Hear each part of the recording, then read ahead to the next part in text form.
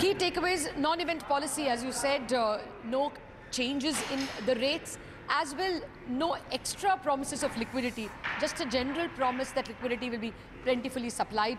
Nobody went home with the expectation that the RBI is going to come out and buy too much by way of bonds in open market purchases. One important takeaway is that the RBI definitely wants the government to stick to fiscal rectitude. That India's biggest boast is a stable macroeconomic element, and that should not be taken away with a higher fiscal deficit. A fourth takeaway, according to me, is that definitely there is a fear that inflation is not going to come down too much. So people who were expecting maybe two more rate cuts or 3 more rate cuts will have to tone their expectations down. There was a repeated reference that services inflation is not coming down, it remains sticky.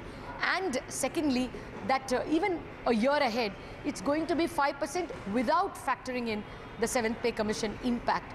So not too very dovish in terms of giving you a hope of more rate cuts. Basically, status quo policy. All right.